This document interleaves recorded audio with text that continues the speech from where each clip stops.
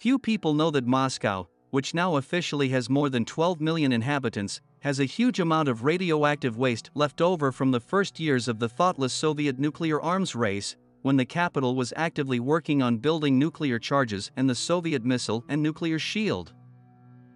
Until the 1960s, no one thought about the real danger of radionuclides, and there were no regulations for their storage and disposal. Isotopes were stored in laboratories, factory shops, and the spent material was buried in vacant lots or in forests, which were then outside the city limits, disregarding safety rules and not marked on maps in order to maintain secrecy.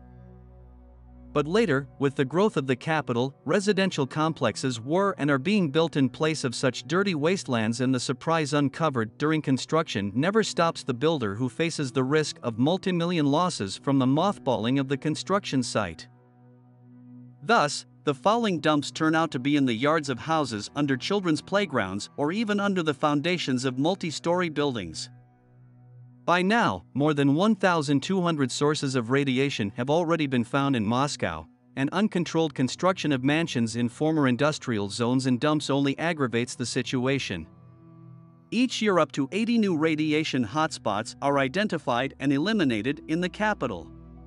There are also more than 20 potentially hazardous organizations with nuclear reactors or working with radioactive elements, MPHI, Polymetal Plant, Kurchatov Institute, etc., and more than 2,000 firms using ionizing radiation sources, medical equipment for X-rays, etc., in the city.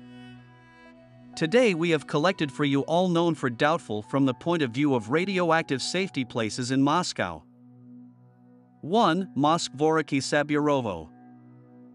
This district recently made headlines in the city media due to the construction of the southeastern cord bridge over the Moskva River at the site of a dumping site for radioactive uranium and thorium ores that were dumped on the river slope by the nearby Moscow polymetallic plant, owned by Rosatom, during the 1930s to 1970s. For a long time, radioactive substances were contaminated and the territory of the plant, but at the end of the 90s it was cleaned up. But the dumping ground behind the fence is safely forgotten, and in fact near is Kolomenskoye Park and the youth housing estate Saburovo. Moskvoreky ICD platforms are 20 meters away from the danger zone.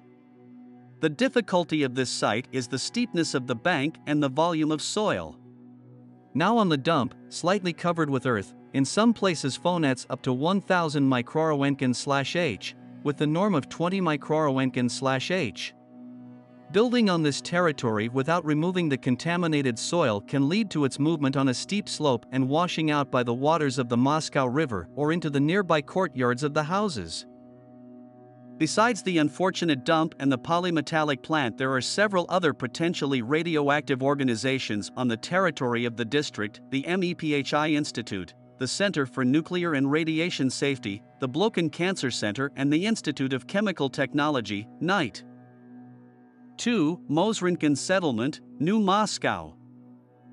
The former village Troitskoye, which was once owned by Vilina Saltychika, got its present name after the now closed plant, which in Soviet times produced medical equipment and X-ray equipment for which was taken from Germany after the war on account of the reparations. A residential settlement was built for the plant's employees.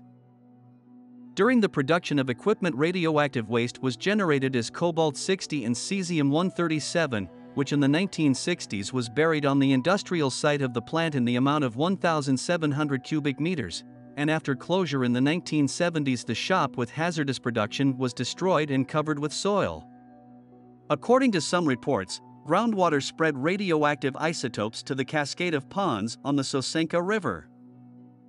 After the village was included in New Moscow, developers became interested in the area, since Mozrinkin is located very close to the Moscow Ring Road and the Slavyansky Mir metro station, which is currently under construction. In 2014, work was carried out to decontaminate the territory with the organization of the Technopark on the site of the plant. But no one reported the results of the decontamination. 3. Shchukino.